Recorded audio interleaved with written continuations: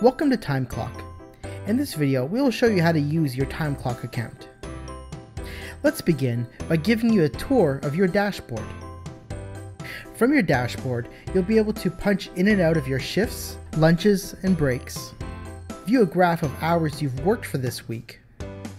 View a list of your recent time cards, and view a list of your recent punches.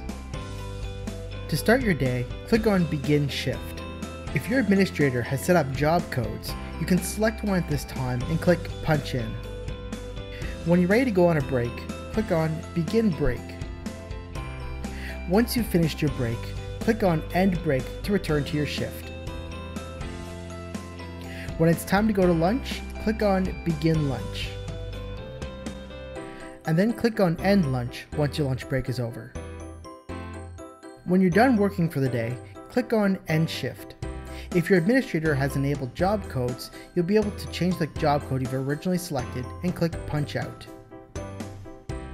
The next feature we'll look at the left-hand side under your navigation bar is Time Cards.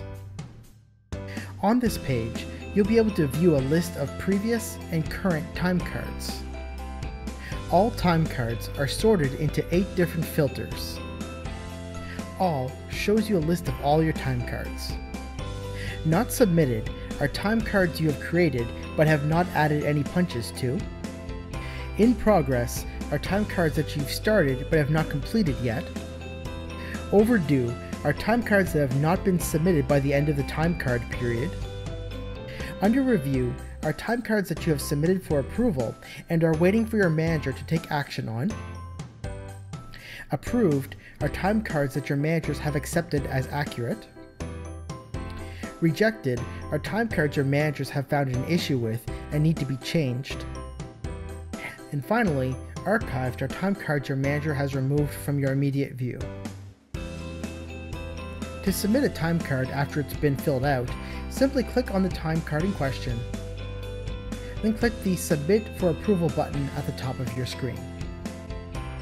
Once you've confirmed that you want to submit your time card, the status will be changed to Under Review. The next section on your navigation bar is the Reports section. The first of the 2 reports that are available to you is the Summary Report. This report will show you the number of hours you've worked during the above time period. Click on the Show Breakdown button to see how much time has been worked on each job code, if job codes are enabled, and how much time was clocked for your shifts, breaks, and lunches. The second report that is available to you is the Details Report. This report allows you to view every punch created during the above time period.